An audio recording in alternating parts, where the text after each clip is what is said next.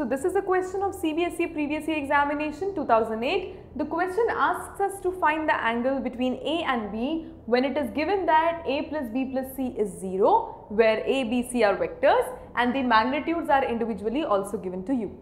So it is magnitude of A, magnitude of B, and this should be magnitude of C. Let's see how we should be doing it.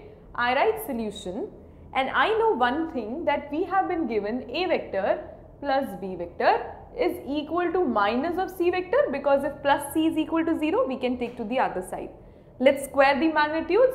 So it is A vector plus B vector whole square, and here it should be, obviously minus minus will get plus, so directly I can write whole square.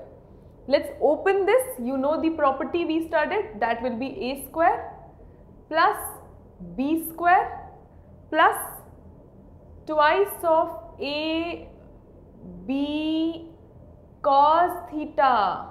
Do not forget, it is not 2AB simply, and here it is C vector magnitude whole square. Now what is A square? That is 9 plus B square is 25 plus 2AB is 2 into 3, 6 into 5 is 30 cos theta. Here it is 49. So 34 plus 30 cos theta is equal to 49.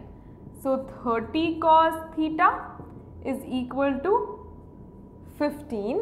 So cos theta is equal to 1 by 2. Now what is theta? Simply cos 60 is 1 by 2, so pi by 3.